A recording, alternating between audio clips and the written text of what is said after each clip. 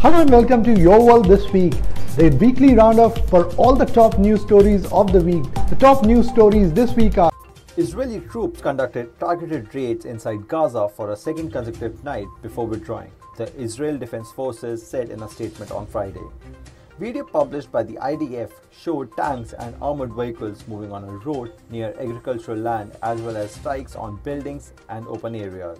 The raid, which included aircraft and artillery strikes in Shahajia neighborhood, targeted Hamas infrastructure including anti-tank missile launch sites, military command and control centers as well as Hamas terrorists, the IDF said in the statement. Israel has vowed to wipe out Hamas, the militant group that controls Gaza, in response to its October 7th deadly terror attacks and kidnap rampage in which over 1,400 people were killed and more than 200 others were taken hostage.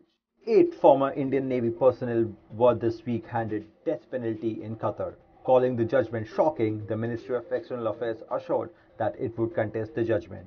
These 8 former Navy officials were accused of spying while they were working for Al-Dara Global Technologies and Consultancy Services, a private firm that provided training and related services to Qatar's armed forces.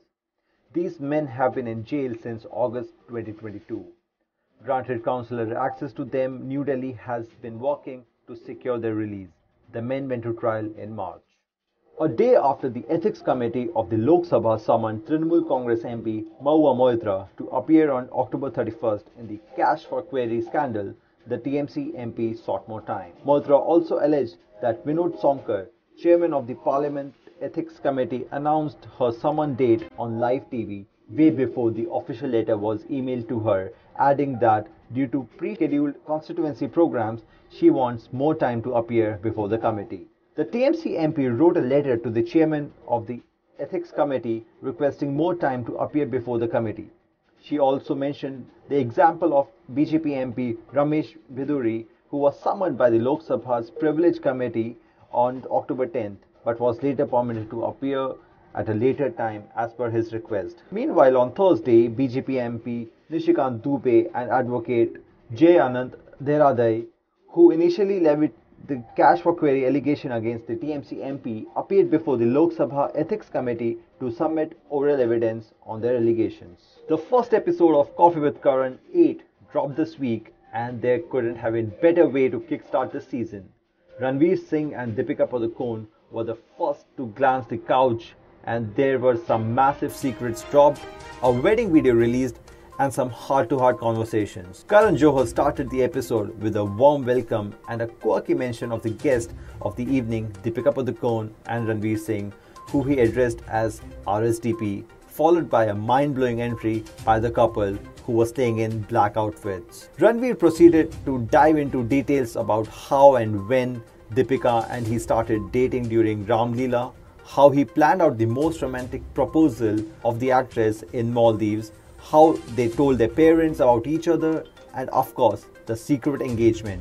This build-up was enough to get everyone to be filled with excitement about the wedding video. Yes, they dropped the wedding video during the episode, and it was truly dreamy, leaving Karan Johar super emotional as he poured his heart out about yearning to experience a love like that.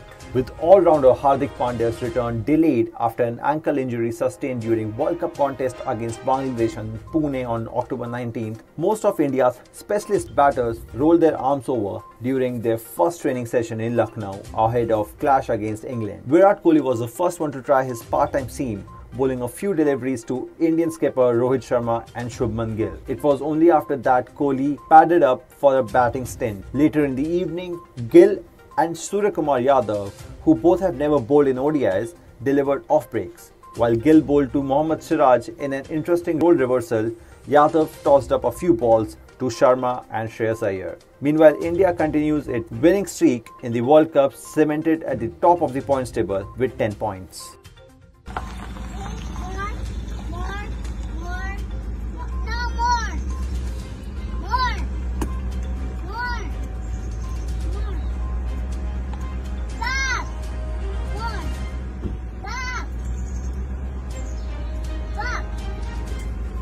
Hope you liked this edition of Your World This Week. We will be back next week with yet another episode of Your World This Week. Have a good day.